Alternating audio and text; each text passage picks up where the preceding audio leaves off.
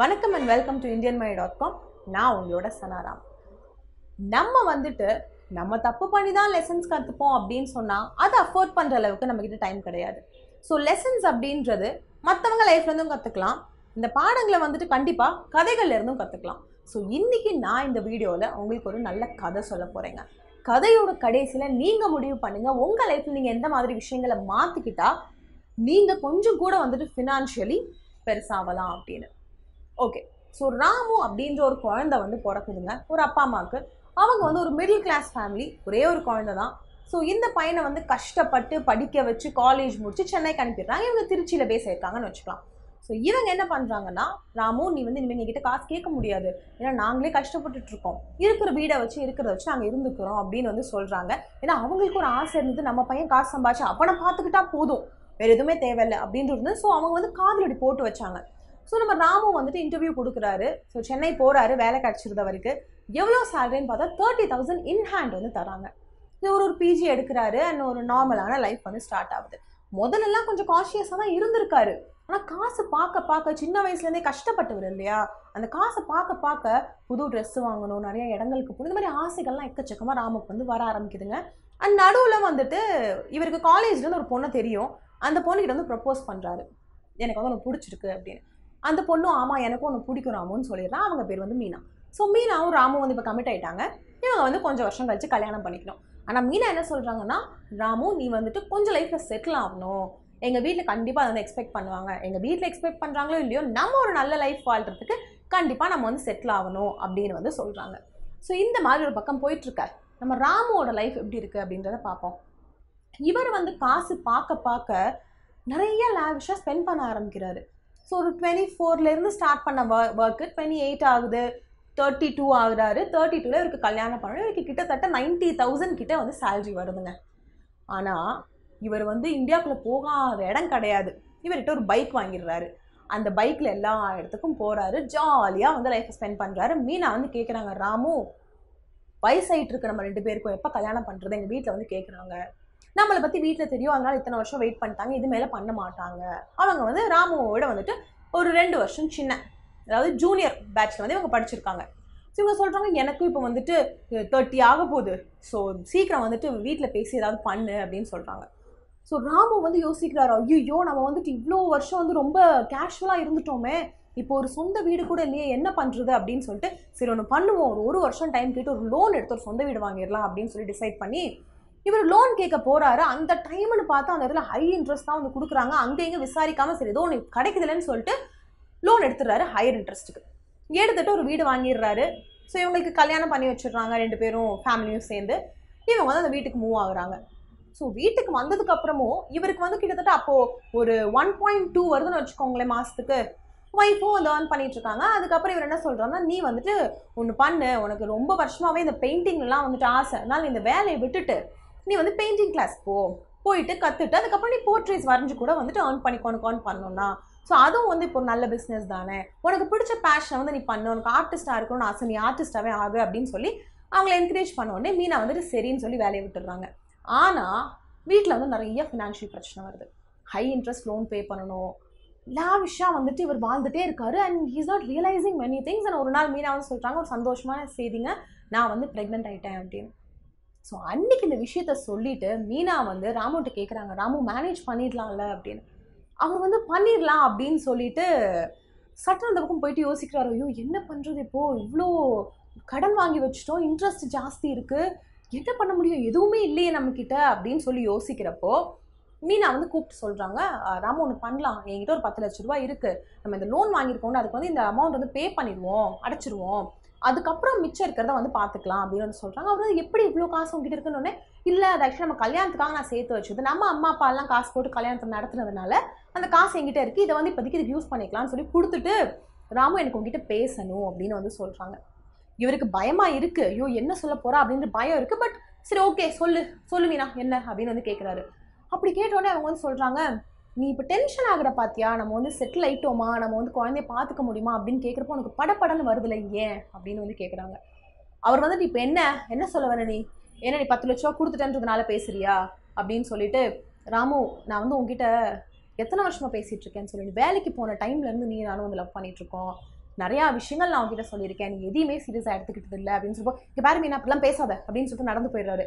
அந்த பக்கம் போனவர் சட்டுன்னு ஏதோ ஃபீல் பண்ணிட்டு திரும்பிட்டு ஐயோ நம்ம அப்படி சொல்லியிருக்க கூடாதோ அப்படின்னு சொல்லி ஒரு குற்ற உணர்ச்சியோட வந்துட்டு மீனாவோட கையை பிடிச்சிட்டு மீனா சாரி நான் வந்து இப்படி பேசியிருக்க கூடாது அப்படின்னு சொல்கிறாரு. மீனா சொல்கிறாங்க இல்லை பரவாயில்ல ராமு, நீ கோவப்படுறது தப்பு கிடையாது, உனக்கு கோவம் வரணும், இல்லை நீ அவ்வளோ ஸ்ட்ரெஸ்ஸில் இருக்க, ஆனால் உட்கார் எனக்கு உங்ககிட்ட பேசணும் அப்படின்னு சொல்லி ஒரு சில விஷயங்களை வந்து ராமு கிட்ட சொல்கிறாங்க.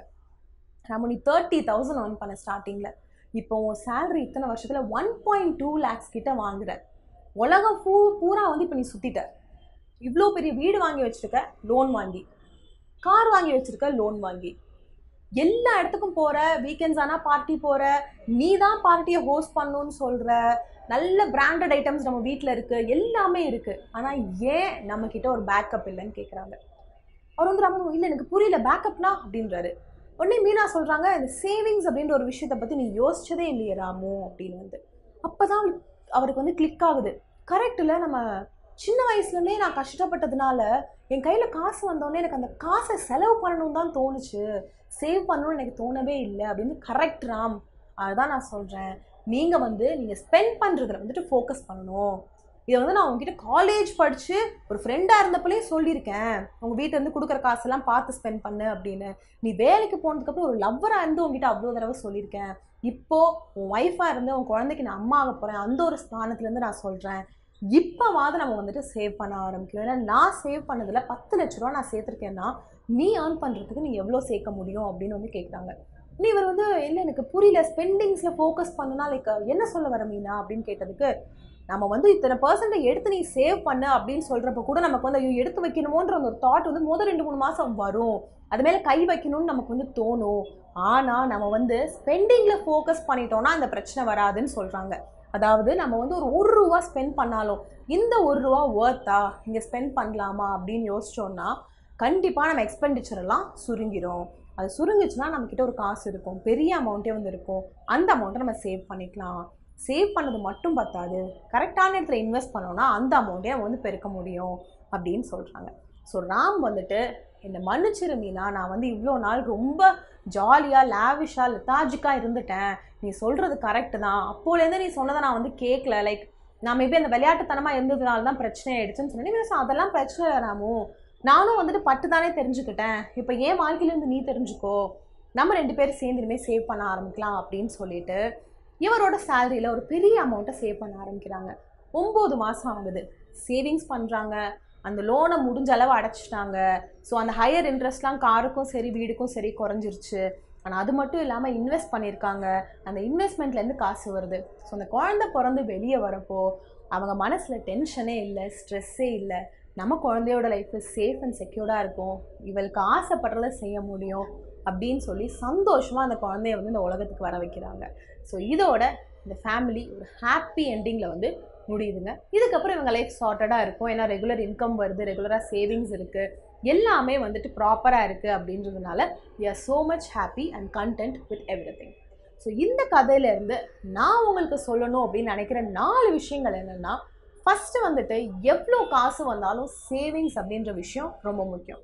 ஸோ சேவிங்ஸ் அப்படின்றப்போ நமக்கு ஐயோ எடுத்து வைக்கணுமே அப்படின்னு ஒரு தாட் வரும், அதுக்கப்புறம் சரி இருக்குல்ல அப்படின்ற ஒரு தாட் வரும். அப்படி ஃபோக்கஸ் பண்ணாமல் ஆப்போசிட்டாக ஃபோக்கஸ் பண்ணி பார்ப்போம். அந்த எக்ஸ்பெண்டிச்சர்ஸ் இருக்கு இல்லையா, அதை வந்து கட் டவுன் பண்ணணும். இப்போ நம்ம டெய்லி வெளியே சாப்பிட்றவங்களா இருந்தால் குக் பண்ணி சாப்பிட்லாம், பிராண்டட் ஐட்டம்ஸ் போடுறதா இருந்தால் மாதத்துக்கு ஒரு 2 சட்டை பிராண்டடாக வாங்கிட்டு மற்றதெல்லாம் வந்துட்டு கொஞ்சம் கம்மியான ஒரு வேலையில் வந்து வாங்கிக்கலாம். இந்த மாதிரி அங்கங்கே எங்கே வந்து கட் பண்ண முடியுமோ அங்கங்கே கட் பண்ணோன்னா நம்மக்கிட்ட கொஞ்சம் கேஷ் இருக்கும் இல்லையா, அந்த கேஷை இந்த மாதம் இவ்வளோ மிச்சம் இருந்திருக்கு நான் தொட மாட்டேன் அப்படின்னு சொல்லி ஸ்டார்ட் பண்ணி அதுக்கப்புறம் மெயினாக சேவிங்ஸை வந்து ஸ்டார்ட் பண்ணிக்கலாம். 20% of your salary, 30% of your salary அப்படின்னு சொல்லி சேவிங்ஸ் ஸ்டார்ட் பண்ணலாம். இந்த சேவிங்ஸை எங்கே கரெக்டான ஒரு இடத்துல இன்வெஸ்ட் பண்ணால் நமக்கு வந்து ரிட்டர்ன்ஸ் கிடைக்கும் அப்படின்றத பிளான் பண்ணணும். அதுக்கப்புறம் ஒரு முக்கியமான விஷயம் என்னென்னா, லோன்ஸ் வந்து அட் டைம்ஸ் நமக்கு அந்த எமர்ஜென்சிக்கு தேவைப்படும், அதுக்காக ஹையர் இன்ட்ரெஸ்ட் கொடுக்குறவங்க கிட்ட போய் லோன் வாங்கக்கூடாது. ஏன்னா லோன் அப்படின்னால என்ன, நம்ம வாங்குகிறோம் திரும்ப கொடுக்கணும், அது எவ்வளோ பெரிய டென்ஷன் யோசிச்சு பாருங்களேன். நிறையா பேர் வெக்கேஷன் போகிறதுக்கு கல்யாணம் பண்ணிக்கிறதுக்கெலாம் லோன் எடுக்கிறாங்க, அதெல்லாம் வந்து தேவையில்லாத செலவுங்க. அதுக்கு நம்ம சேவ் பண்ணி இன்வெஸ்ட் பண்ணி அதில் வரக்கூடிய ரிட்டர்ன்ஸை வச்சோ நம்மக்கிட்ட இருக்கிற பேங்க் சேவிங்ஸை வச்சோ தான் இதெல்லாம் பண்ணிக்கணும். இதெல்லாம் வந்துட்டு ப்ரையாரிட்டிஸ் கிடையாது, இதெல்லாம் வந்து நீட் கிடையாது, இதெல்லாம் வந்து வாண்ட். ஸோ நீடுக்கும் வாண்ட்டுக்கும் இருக்கிற டிஃப்ரென்ஸை வந்து கண்டிப்பாக நம்ம வந்து புரிஞ்சுக்கணுங்க. எதெல்லாம் நமக்கு தேவை அப்படின்றத பார்த்து அதை முதல்ல வந்துட்டு நம்ம அட்ரஸ் பண்ணணும். எதெல்லாம் வேணும் அப்படின்றதுக்கு தனியாக நம்ம வந்து வழிகளை கண்டுபிடிச்சிக்கலாம். ஸோ நம்மளோட தேவைகள்லாம் நிறைவடைஞ்சிருச்சுன்னா கண்டிப்பாக மிச்சம் இருக்கும் இல்லையா, அதை வச்சு நமக்கு வேணும் அப்படின்னு ஆசைப்படுற விஷயங்கள்லாம் செஞ்சுக்க முடியும். ஆனால் சின்ன சின்ன விஷயத்துக்கு லோன் எடுக்கிறது அதெல்லாம் வந்து நிறுத்திடணுங்க. முக்கியமாக இந்த ஹையர் இன்ட்ரெஸ்ட்டுக்கு. அப்போ நம்ம சொல்கிறப்போ சரி பரவாயில்ல இன்னொன்று எடுத்துக்கலாம் அப்படின்னு தோணும். ஆனால் அது எவ்வளோ பெரிய பேர்டன் அப்படின்றது டைம் ஆக ஆக தான் தெரியும். ஸோ 4 விஷயங்கள் நான் இந்த வீடியோவில் சொல்லியிருக்கேன். சேவ் பண்ணுங்கள், இன்வெஸ்ட் பண்ணுங்கள், உங்கள் ஸ்பெண்டிங்ஸில் ஃபோக்கஸ் பண்ணுங்கள், ஹையர் லோன்ஸ் எடுக்காதீங்க. இந்த 4 விஷயங்கள் நீங்கள் ஃபாலோ பண்ணிங்கன்னா கண்டிப்பாக உங்கள் லைஃப்பில் ஒரு பெரிய சேஞ்ச் வரும். என் லைஃப்பில் அது நடந்திருக்கு. ஏன்னா 3 மாதத்துக்கு முன்னாடி இருந்தேன்னா இப்போது அந்த மாதிரி இல்லை. ஏன்னா நான் சேவிங்ஸ் அப்படின்ற ஒரு விஷயத்த ஸ்டார்ட் பண்ணியிருக்கேன். இது எல்லாத்தையுமே பண்ணிட்டேன்னு சொல்ல முடியாது, பட் அந்த சேவிங்ஸ்ன்ற விஷயத்த ஸ்டார்ட் பண்ணியிருக்கேன். அண்ட் நிஜமாவே அந்த ஒரு விஷயத்தை டேஸ்ட் பண்ணிட்டோன்னு வைங்களேன், அதுக்கப்புறம் நம்மளால் விடவே முடியாது. வி வில் நெவர், எப்படி சொல்கிறது, அந்த ஒரு அதை விட கீழே இருக்கிற ஒரு விஷயத்தை நம்ம செட்டிலே ஆக மாட்டோம். ஏன்னா நம்மக்கிட்ட யார்ட்டையுமே காசு கேட்க வேண்டாம் அப்படின்ற ஒரு நிலைமை. அது மட்டும் இல்லாமல் இந்த மாத கடைசியில் ஒரு வேளை சாப்பாடு இருந்தால் போதும் அப்படின்னு யோசிக்காமல், அப்போ உங்களுக்கு மேபி வந்துட்டு ஒரு ரெஸ்டாரண்ட்டில் போய் சாப்பிடணும் அப்படின்னா கூட நீங்கள் போய் சாப்பிட முடியும். ஒரு 100 ரூபா ஸ்பெண்ட் பண்ணுற இடத்துல நீங்கள் ஒரு 500 ரூபா ஸ்பெண்ட் பண்ண முடியும் அப்படின்னா யோசிச்சு பாருங்கள். அதுவும் யார்ட்டையும் கேட்காம நீங்களே போய் பண்ணிக்கலாம். அதை வந்து நீங்கள் கில்ட்டியாகவும் யோசிக்க மாட்டீங்க. அப்படி இருந்து அதை டேஸ்ட் பண்ணிட்டோன்னா அதுக்கப்புறம் அதை விட கீழே நம்ம செட்டிலே ஆக மாட்டோம். ஸோ ஒரு தடவை நீங்கள் ட்ரை பண்ணி பாருங்கள். எப்படி சேவ் பண்ணணும், எங்கே இன்வெஸ்ட் பண்ணணும், எந்த மாதிரி லோன்ஸ் எடுக்கணும், இந்த மாதிரியான கொஷின்ஸ்லாம் இருந்ததுன்னா எங்களுக்கு ஒரு மிஸ்ட் கால் கொடுங்க. 02261816111. எங்கள் மணி டாக்டர்ஸ் உங்களுக்கு திரும்ப கால் பண்ணுவாங்க. என்ன டவுட் இருக்குன்றத அவங்க கிட்ட சொல்லுங்கள். கண்டிப்பாக they help you with the same. So life is totally uncertain. எப்போ என்ன நடக்கும் அப்படின்றது யாருக்குமே தெரியாது. அதுக்காக நான் வந்துட்டு நாளைக்கு இருப்பேனான்னு தெரியாது, நான் இன்றைக்கே எல்லாத்தையும் செலவு பண்ணிக்கிறேன்னு சொல்ல முடியாது. ஏன்னா நம்ம சேர்த்து வச்சு நாளைக்கு இல்லைன்னா நமக்கு பின்னாடி இருக்கிறவங்களாவது யூஸ் பண்ணிப்பாங்க. நம்ம சேர்த்தே வச்சுக்காம நம்ம நாளைக்கு இருந்துட்டோன்னு வைங்களேன், நம்மளை யார் பார்த்துப்பா? ஸோ இந்த மாதிரி பல விஷயங்களை நம்ம யோசிக்கணும். ஃபினான்ஸ் அப்படின்றது, காசு அப்படின்றது பார்ட் ஆஃப் லைஃப் தான். ஆனால் அந்த லைஃப்பை வந்து கம்ஃபர்டபுளாக ஹாப்பியாக ஆக்கணும் அப்படின்னா கண்டிப்பாக ஓரளவாக நமக்கு காசு வேணும். ஸோ வரக்கூடிய அந்த ஓரளவு காசை கரெக்டாக மேனேஜ் பண்ணிக்கலாம். அவ்வளோதான். ஸோ ஏன் வீடியோ இதோட முடிஞ்சிருச்சு. வீடியோ பிடிச்சிருந்தது அப்படின்னா கண்டிப்பாக பிடிச்சிருக்கும்னு நினைக்கிறேன். ஸோ நீங்கள் வந்துட்டு மறக்காமல் அந்த லைக் பட்டனை டச் பண்ணிவிடுங்க. ஏன்னா உங்களோட ஒவ்வொரு தம்ஸ் அப்பும் எனக்கு ஒரு பெரிய மோட்டிவேஷன் இன்னும் நிறையா வீடியோஸ் பண்ணுறதுக்கு. இந்த மாதிரி நிறையா கதைகளோடையும் சரி, பல வகையான ஃபினான்ஸ் வீடியோஸோடையும் சரி, மோட்டிவேஷ்னல் வீடியோஸோடையும் சரி நான் உங்களை திரும்ப மீட் பண்ணுறேன். அது வரைக்கும் நீங்கள் உங்களை நல்லா பார்த்துக்கோங்க. ஒவ்வொரு ரூபியும் யோசிச்சு ஸ்பெண்ட் பண்ணுங்கள். நன்றி, வணக்கம்.